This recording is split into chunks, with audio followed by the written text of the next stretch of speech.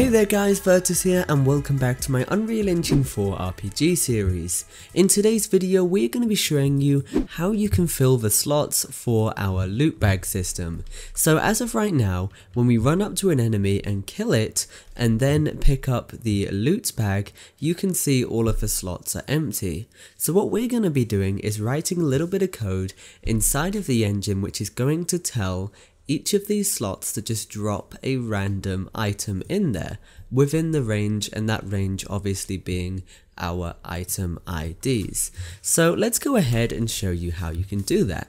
Now one thing I do want to mention before I go any further is that all of our stuff for each one of those slots, the pickup bag slots, are inside of our third person game mode. So keeping that in mind, what I'm going to do is open up my loot bag pickup, the actor for this, the one that actually contains the static mesh and all of the code that sort of tells the engine what to do when the player walks over it.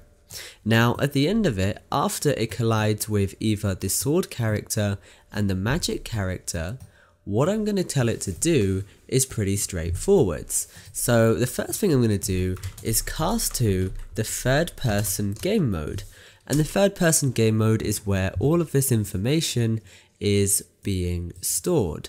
So what we're going to do as third person game mode, we are essentially going to set pickup item slot 1 and then pick up item slot 2 and all the way up to 5, and we are just going to set this to a random number.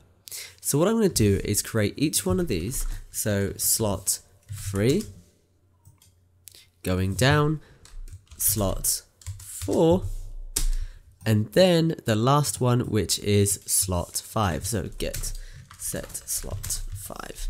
And with this what we're going to do is we are just going to feed in some information.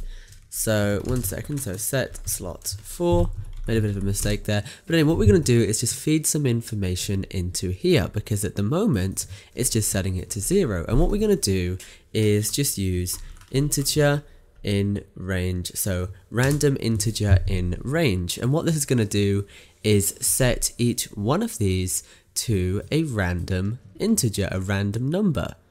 Now what I need to do with this is get our minimum and our maximum, and the way we're going to do this is we need to look at our item IDs, and if you remember our item IDs are pretty straightforward, and the way I can get that is by simply opening up our inventory system, and then with this clicking on one of these little icons, go to the function to get the binding, and you can see we have got a maximum of 3 and a minimum of 0, so 0 is empty and 3 is maximum. So having said that, what I need to do then inside of my loot pickup is I need to set my maximum to 3 in the range and minimum for 0, so it could be a key, it could be wood, it could be anything, it's entirely up to the engine. And then what I'm going to do with that is simply just drag these in here and just link them up, so it essentially goes through each and every single one of those slots just like that. So just move it along and join them all up just like this. So now if we join them up just like I am here, and then also what I'm going to do is copy and paste this node so it's not the same information each time, it should fill those slots for us, and we'll test that in just a second. So what I also need to do is just join up our new code here to what we had before, so just link it up for both the sword character and the magic character just like that. So compile, and you can see there's an issue at the moment, and that is because I haven't fed in an object wildcard.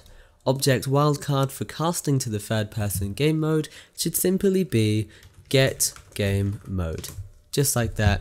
Compile it, and any errors that you have are going to go away.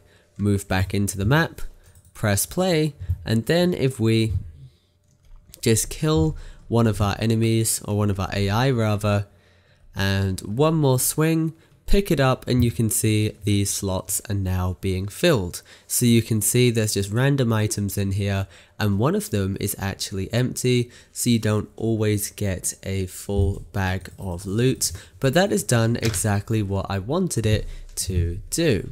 So what we also need to do now then is we need to find a way to pretty much when you click these items, it goes into your inventory, but that is for the next video.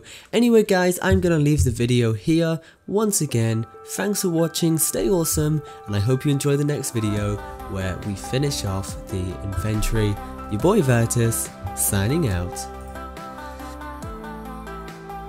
This video was made possible by my supporters on Patreon. If you want more videos like this, check out my Patreon page using the link in the description. To stay up to date on new releases, make sure you follow us on social media.